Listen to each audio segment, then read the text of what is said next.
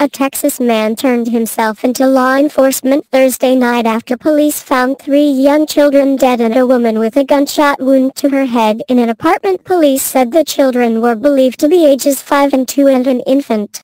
Texas City police officers found their bodies on a welfare check at an apartment in the city about 50 miles southeast of Houston. The woman was in stable condition and receiving treatment at a Galveston hospital. According to a police press release, her relationship to the children was not immediately clear. Texas City Police Lieutenant Kenneth Brown told the Houston Chronicle that the woman is unable to speak to investigators because of her severe injuries.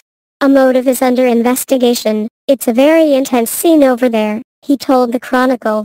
Everybody involved is either deceased or injured. Houston police officer Ben Starr said the suspect called authorities late Thursday saying he wanted to surrender. Authorities took him into custody peacefully in Houston but did not identify. Police in Texas City earlier Thursday identified the suspect as Junaid Hashim Mahmoud, 27.